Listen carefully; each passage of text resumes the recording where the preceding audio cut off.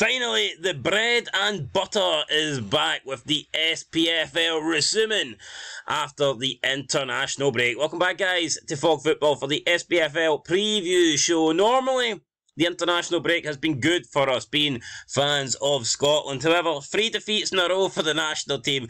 Let's just put the brakes on right there. Name it international football. Let's just wait to the Euros. We can go and win that. But for now, I'm sick of playing all these top-seeded teams, all these top-tier teams. Let's just go back to playing the likes of Cyprus, Georgia, and then when we get to the Euros, then we'll beat the big boys. We don't want to show the likes of France what we have. We laid down to France because we're going to attack them. We're not going to show them our game plan. When we get them in Germany, that is when we will bring our A game. Or at least that's what I'm going to tell myself. So yeah, enough about Scotland, guys. Well, enough about Scotland from an international standpoint. Let's talk about club level. We're here to look at the leagues. We're here to look at the fixtures, give our predictions, and yeah, see what we have in store for Scottish football. Now, obviously, quite a lot has changed. Now, it might not feel like that, and maybe the fact that happened during an international break has, you know, put a little bit of a dampener on it, but Rangers have a new manager. Yes, they do. Philippe Clement'S has become the new Rangers boss, signing a 3.5-year deal, so it's going to be his first game in charge this week, and it's not going to be an easy one, taking on Hibernian, who are doing really well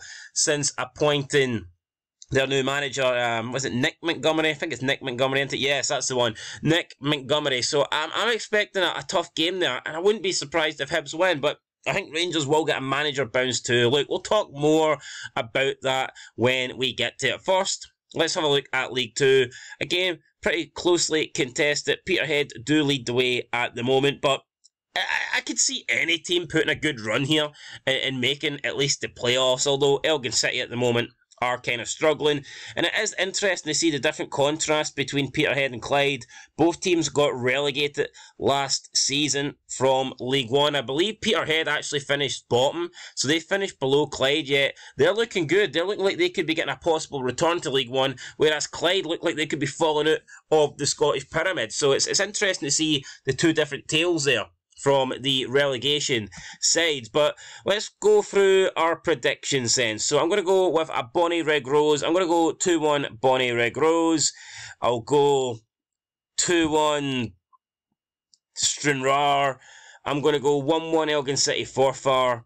I'm going to go with Peterhead to lose. I know they're top of the table, but I'm going to give Stenhousemuir benefit there. I'm going to go 2-1 Stenhousemuir, and I will go with a 2-2 draw between the Spartans and Dumbarton. So there you go, guys. That is my predictions for League 2. Moving into League 1, Falkirk lead the way, but only on goal difference after that draw with Hamilton. So I think it's clearly obvious now that we are going to get a straight shootout between Falkirk and Hamilton for top spot. Who is going to automatically go up to the championship and who is going to have to earn their way through the playoffs? That remains to be seen.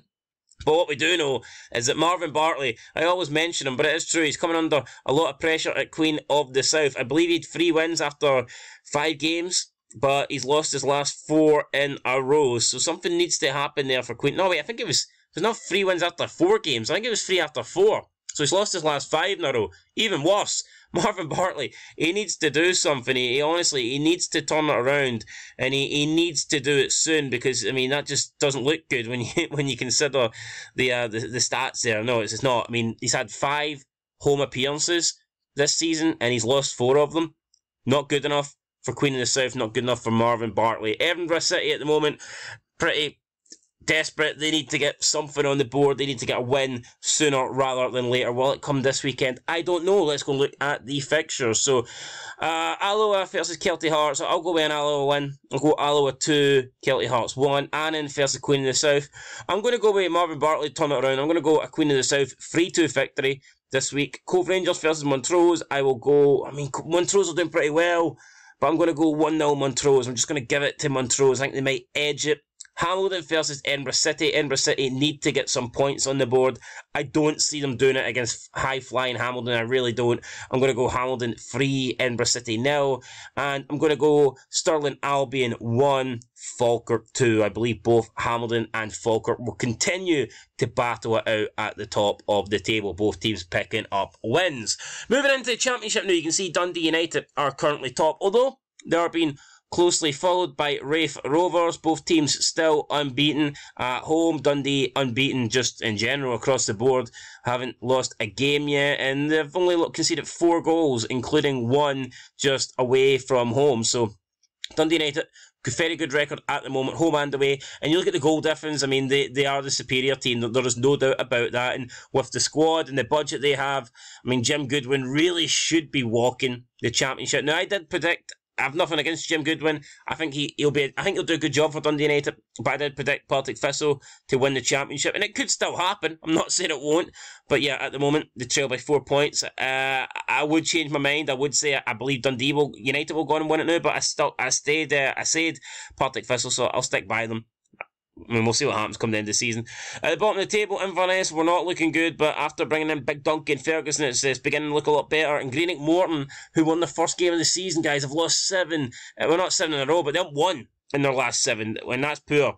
That is very poor. Surely Dougie Emery is coming under pressure there, and both teams in danger of being cut adrift from the rest of the pack. So I think Inverness and Caledonia... Well, Inverness... They've done well lately, they've picked up points, but Greenock Morton, I think they seriously need to get a bit of momentum going their way. Can they get it this week? Well, on the Friday night game, it's Airdrie versus Queen's Park. That game is on BBC. I think it's BBC Alba, or it might just be BBC Normal, BBC Scotland, who knows. I'm going to go with Airdrie. I'm going to give Airdrie benefit there. I'm going to go 2-1 Airdrie. Arbroath versus Raith Rovers. I'm going to go with... I'll go with 1-1. I'll go with 1-1 in that game. Dunfermline, Ayr United, I'm going to go with 2-1 Dunfermline. Greenock Morton versus Inverness, Cally. So the battle of the 2 bottom teams. And both teams here have a chance to open up a 3-point lead on the other. You know what? I'm going to go with Inverness, Caledonian Thistle. I'm going to go Greenock Morton 1, Inverness 2. I'm going to give Inverness the edge. And then Partick Thistle versus Dundee United. Massive game towards the top of the table. Partick Thistle win, the gap between them is 1 point. Dundee United win, the gap is 7 points.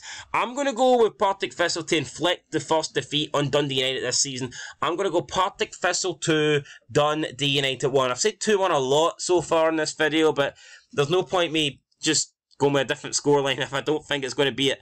I'm going to go with 2-1. I don't want to be repetitive, but fuck it, 2-1, guys. Let's move in then to the Premiership, and then if you're a Celtic fan, then this league table probably looks great. If you support anyone else other than, I would say, St Mirren maybe, possibly Motherwell and Livingston. Okay, there's a couple of teams that are doing alright, but, I mean, if you're a Rangers fan, you probably want to kill yourself looking at this. If you're a Hearts fan, you're thinking, we've had an easy run to the season and we've only got 11 points. We've got the Edinburgh Derby, followed by Celtic and Rangers coming up. So we've just had the Edinburgh Derby, my bad. We've still got Celtic and Rangers coming up on a double header, so you're probably thinking, yeah, we're screwed. Hibs and Aberdeen, you're thinking, bottom 6, this is shite. Kilmarnock, after a good start this season, you're probably thinking, how the hell are we down here? And St Johnstone, if I was a St Johnstone fan, I'd be thinking, I wonder what price a championship season ticket is next year. But yeah, let's have a look then at the matches. And I mean, it's massive games for some teams this week. So Kilmarnock, Livy.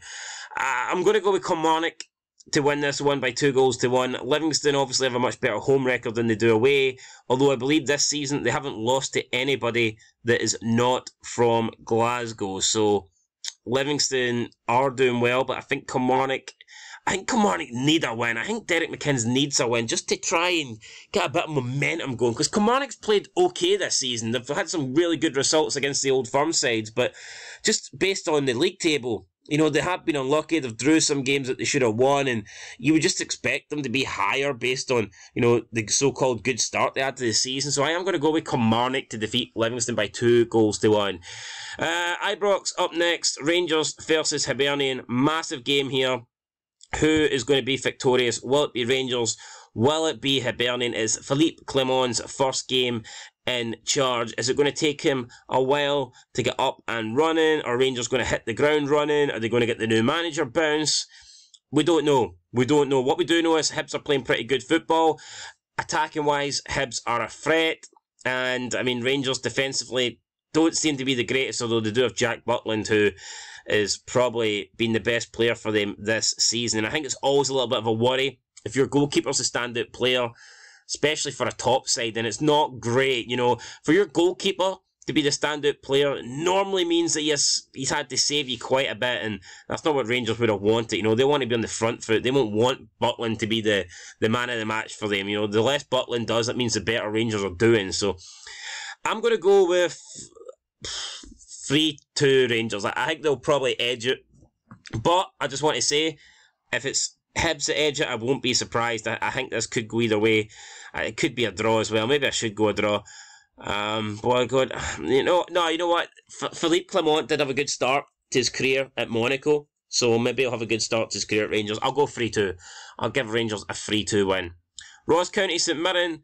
Do I see St Mirren continuing their good run? I hope so. It's good to see a team up there challenging, just a team in the mix, and I think they will probably beat Ross County. I'm going to go St Mirren 2, Ross County 1. St Johnstone, Motherwell up next. St Johnstone desperately need to get points on the board. Motherwell, after losing 4 in a row, desperately need to stop the rot. And, you know, Motherwell are in danger of their season falling away. Now, don't get me wrong, Motherwell, even if they lost this game, they're still in a pretty good position. But after such a strong start to the season, if they have 5 defeats in a row, then they really are going to go for a team that is pushing, possibly to get that third spot, to just a team that, you know, will be looking to try and sneak into the top 6. So, massive game for Motherwell.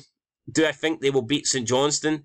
I actually do. I think St Johnstone are in big trouble. I'm going to go St Johnstone 1, Motherwell 2. And I know I've said 2-1 or 1-2 a lot this video, but I'm sticking with it, guys. I'm going St Johnstone to lose by 2-1. Aberdeen at 6 o'clock kickoff. I'm not sure why this is. Is there any... I don't know. Why have we got a late kickoff at Pittodrie? I have no idea. Is it something to do with the storm? I know there was flooding in Aberdeen, but I don't think that would push it to a late kickoff. So, I mean, if someone can tell me why there's a late kickoff here in Aberdeen, then that'd be great.